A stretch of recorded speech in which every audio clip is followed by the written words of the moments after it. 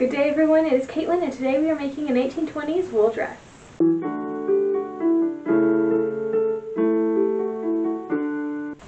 Alright, welcome to the cutting out portion. So, I'm using my own bodice pattern that was drafted for me by a friend.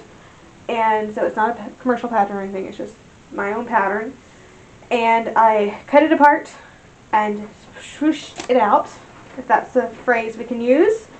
And so it's going to be like a very gathered bodice. This is a nice wool fabric, very nice light wool from Burnley and Trowbridge, if I remember correctly. One of their greens, not the light one, it's the dark green. I think it's called Saxon green. I don't actually know. But we're going to cut this.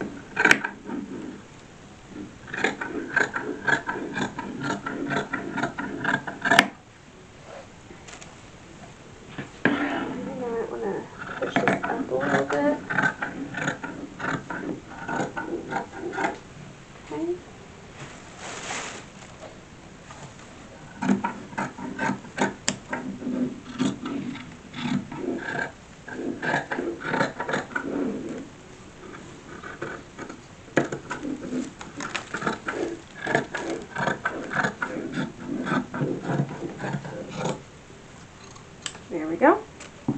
I like to freehand things, so that's just kind of how I do it. I'm going to take the bottom pattern off, and then we're going to cut off about, I think, an inch for a little waistband. Maybe an inch, an inch and a half. We'll do an inch and a half for a waistband. And you cut off an inch and a half of the bottom. I need this for all my pieces, cut off an inch and a half for my waistband.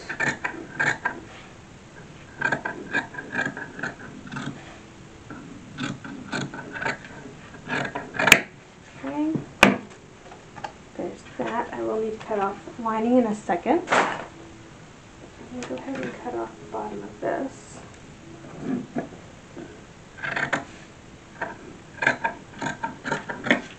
So the sleeve pattern is one from the Workwoman's Guide. Workwoman's Guide is later than what I do for 1830s, but the sleeve shapes are right. You just kind of have to, go to originals first and see what's right and what's not. But some things need to be changed for the Workwoman's Guide. So I'm going to make this a little bit longer, I think.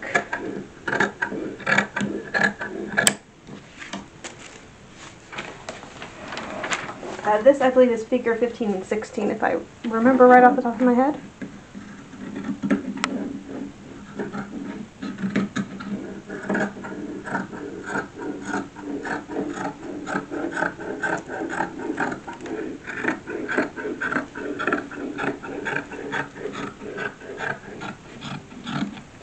Alright, I am going to line these sleeves.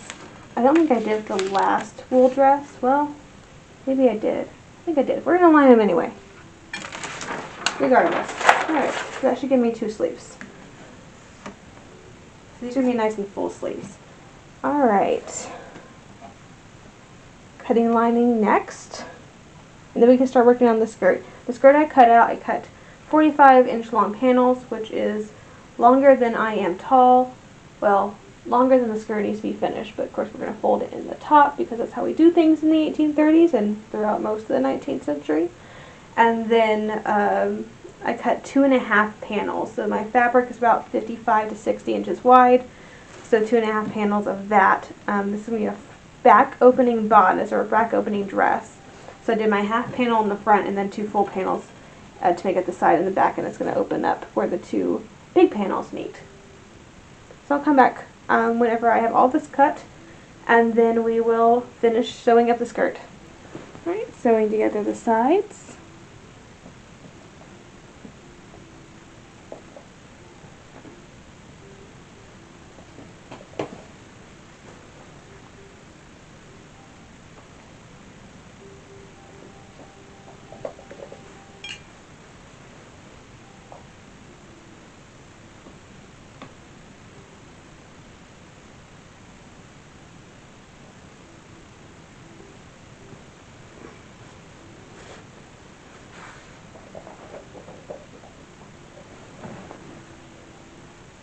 Now this is the facing that we're putting on. I chose a variety of facing fabrics. I think I have 3 on this hem. So I have like a blue plaid and a green fabric, and I have pink fabric too. That's just, and I find it an easy way to make a dress a little bit more working class. And that's not to say that you don't see working dresses with a solid lining or just one lining. It's not to say you don't see dresses of more wealthier people using excess fabric like that. It's just, I would say, more common in working class clothing to be using the scraps that way. So I just pulled some scraps out and made a facing. Alright, now I've got to iron that up. I think I'm going to go ahead and balance the skirt. And I don't know if we want to pleat it or we're going to bodice first. I haven't decided that part yet. Bodice pieces get sewn together first. So this is just the side front and the side, or the front and the side back being sewn together at the side seams.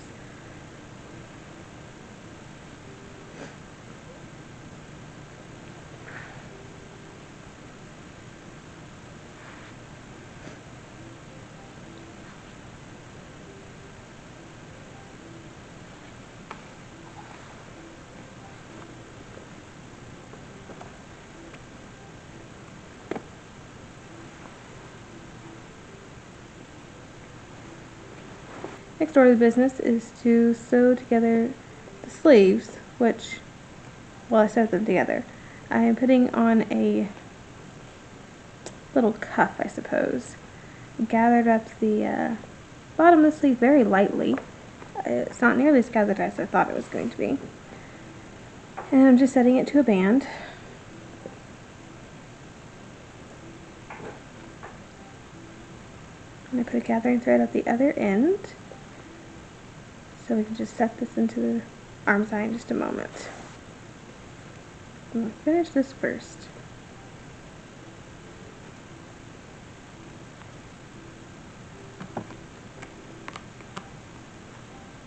Alright, so changes have been made since I last spoke to you, which was probably several months ago, because the dress never got done because it was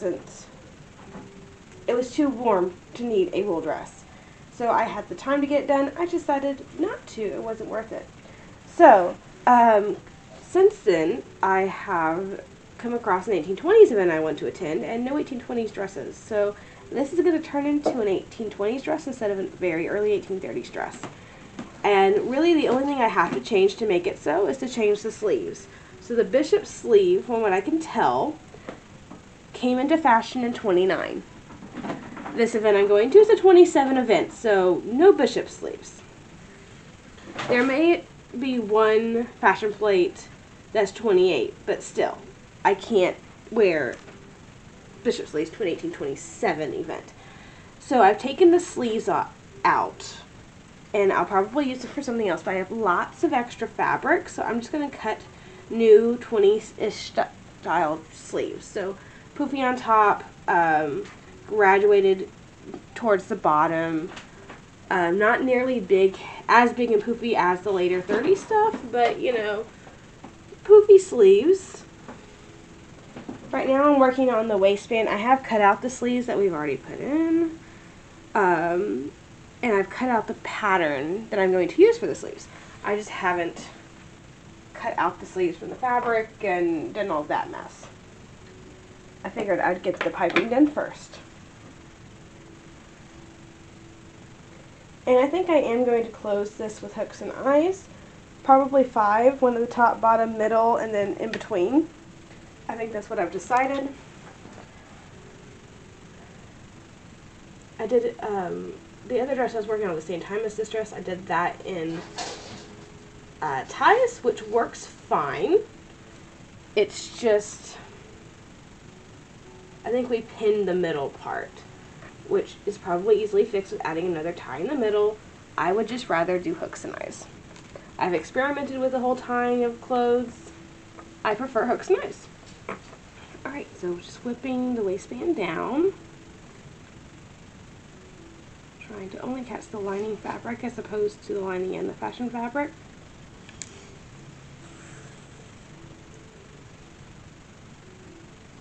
And why, yes, there is a different lining fabric on the waistband than in everywhere else. I couldn't find the waistband I cut, so I had to cut a brand new one. I didn't have any extra of that fabric. So, apparently we're playing a really fun game called How Many Different Types of Fabric Can We Put Into One Dress?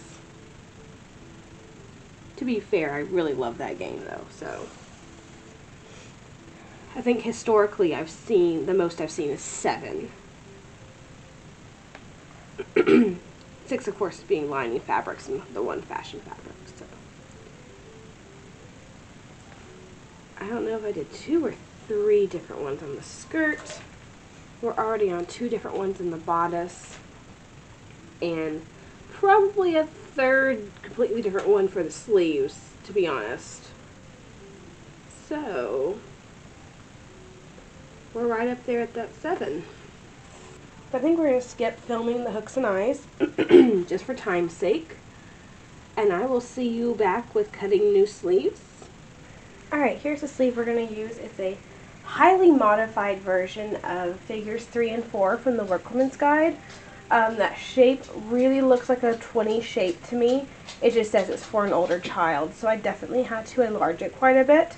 I actually enlarged it a lot, and then I ended up having to add 3 more inches because this inseam needs for me to be at least 20 inches. So I got it 20 inches.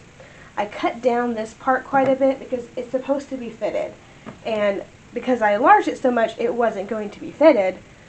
So I cut that down. I kind of changed the shape slightly to connect better. Other than that, it's basically the shape. So this is what we're going to go with.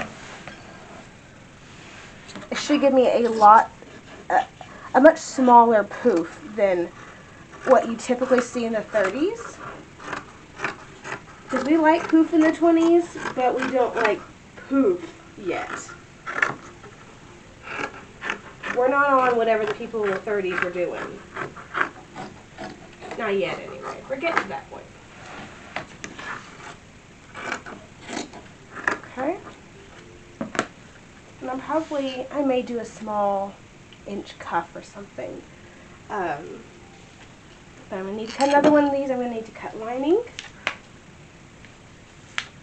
And then we'll be in business. I'm going to go ahead and cut off this bit. Usually I do this later, but I'm going to go ahead and do it.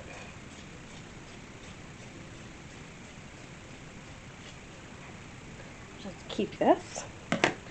Alright, there's sleeve number 1. It's definitely going to be a much smaller poof. But that'll work. That's what we want. Sewing in the sleeves. So they've been sewn together. I added a cuff. I have not added the hooks and eyes I'm going to put on there. I can decide between buttons, buttonholes, or buttons and loops, and hooks and eyes. I've decided to go with hooks and eyes. So I've not done that yet, but I am just sewing.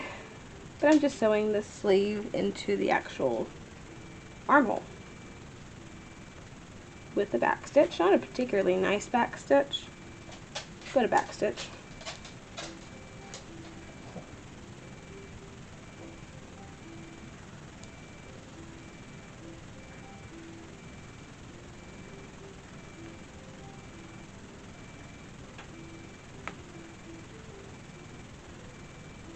Alrighty, so very last step on this dress, putting the skirt to the bodice.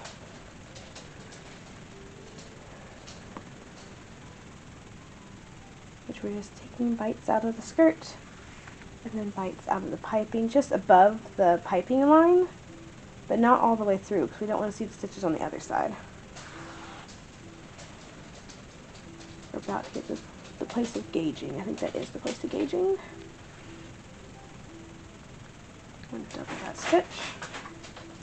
And might as well triple it. Why not? Okay.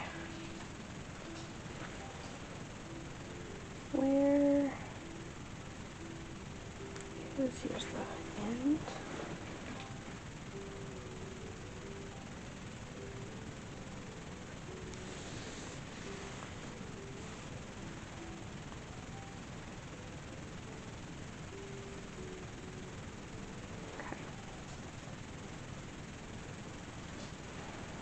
Each and every pleat to the waistband itself. every little dang pleat. But after this is done, we'll have a finished dress. Then I get started on other dresses for the event. Because I need to make an 1820s wrapper, and I need to make one more dress. I need a front opening gown. Just in case something happens to the lady I'm staying with.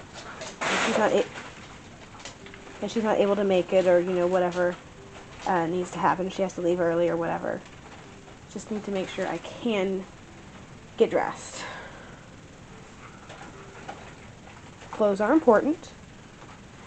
Although I do enjoy every once in a while giving lectures on women's underpinnings. Not really something that's easily done in a first-person situation. So I will finish this and I'll see you with a completed dress. Here we are. So beautiful dress. I actually haven't done up the cuffs yet. But I wore it in February. It turned out so nice. Really nice to have that wool dress actually, because it got pretty cold one or two of the days. It got pretty cold at least once, so I ended up definitely being glad that I had it. And so yeah, not having sleeve puffs in there right now, but there's my little 1820 sleeves. I absolutely love this style bodice. There's lady. Hi, big girl. What you doing? You just want attention? Yeah. But this style bodice is like my favorite style bodice. With the low neck, my chemise is showing, and I'm wearing an 1860 chemise. It's from my 1830s one. But I love the gathery bit, and of course the waistband, and it's not done up in the back right now because I don't have anyone to actually do that for me. So it is just loose in the back. But I've worn it so I know it fits, and I'm also not wearing the right corset. I'm wearing my wraparound corset, so I don't know if that would change anything as far as whether it fit or not anyway. So, this is the dress. It's a beautiful color. I love the green sleeves. I love the 20s so much. Just so much I love the 20s. I mean, it's poofy, and it's like, it's 1830s but elegant is what I like to say. So, I'm not quite as big of a poof, but the poof is still there. And you can have this style bodice in the 30s, that's fine. Fill it in with a neckerchief, or cover it with a pelerine, but you can also leave it like that, that's fine too. And I just happened to wear my pomegranate cap today. But that's the dress. I don't think it could have turned out much better for what it is. Now, I do still have the 30 sleeves, so I can change out these sleeves and make it a more early 30s dress, which is great because that's, you know, a little bit more variety. So I'm glad I did that, but now I also have the 1820 sleeves, so I can also wear it for 1820 stuff. But I'm keeping it as an 1820s dress because I do technically have a wool 1830s dress already, the blue one. So I figure I'll keep this one as 20s unless I happen to need two 1830s wool dresses. Then I can change out the sleeves real fast. It'll take me 10 minutes, and I can have an 1830s dress. And then I'll change it back when I need a 30s dress again. Oh, I don't think I've met the boys yet. Here, baby. Yes. So, boyfriend's historic site had some kittens. One of them passed away. We took the other two in. Yes, this is. They were feral cats, and because they were feral, we referred to them as spicy, which just means that they were not very nice because they were feral and not friendly. Were you? So we called them Spicy for the longest time, and then we ended up calling one of them Chili, and this is Cayenne. This is baby Cayenne, who's a sweetheart. I'm not his favorite human in the world. That belongs to my boyfriend. But he will tolerate me when the boyfriend is not here, which is what's going on. So this is Cayenne. Brother looks just like him, except brother has more orange on him. So we got some new kitties. They're going to eventually be barn cats, but they're with us until we have a place. A place to put y'all. Isn't that right? Yes. So, you can see they're not very spicy anymore. Especially this one. This was a sweetheart. You're just going to hang out here? Okay. So, all the pets are coming over today. Well, 2 out of the 5, so I guess it's still less than half. But I do really love these wools, the wool stuffs from Burnley and Trowbridge. This is the second dress I've made from them, and I absolutely adore them. They're really nice, light wools. They're not super light. They're light, but they're not medium weight, but they're not truly a lightweight dress. Like, you would never look at this and think it's a cotton. Where I have handled wools and I have worked with wools that, until someone tells you that they're wool, you can't tell. They literally feel like a quilting cotton. They're very light and very flowy like that. But this is still definitely a wool, but it's not I wouldn't call it a medium weight wool. I'd still call it a lightweight wool, just not a very lightweight wool. And it does come in a variety of colors. Their colors kind of change, so sometimes you'll find different colors than others. So right now I don't think they're selling this color at all, but I think they have a lighter green, lighter saxon green, and they have a purple now that they didn't have before. So it kind of just varies when what the colors they get, but it's good stuff. I recommend it. Really nice to work with, easy to hand stitch through, which both of the ones I've made have been hand stitched. But that is essentially the green wool dress. I look forward to many other times of wearing it. We need more 1820s events in Texas because there's not a ton of them, and I like the 20s. So we might have to do something about that. But if you enjoyed the video, please like and subscribe to the channel. And as always, have a fantastic week, and I'll see you back here on Monday.